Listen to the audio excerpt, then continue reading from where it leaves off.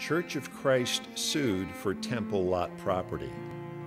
In 1891, the Reorganized Church of Jesus Christ of Latter-day Saints sued the Church of Christ for the temple lot property and was awarded title to that property.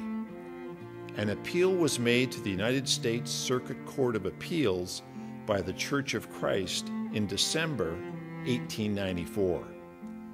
The little group of church members rallied to the cause and raised sufficient funds to support the effort to retain the property.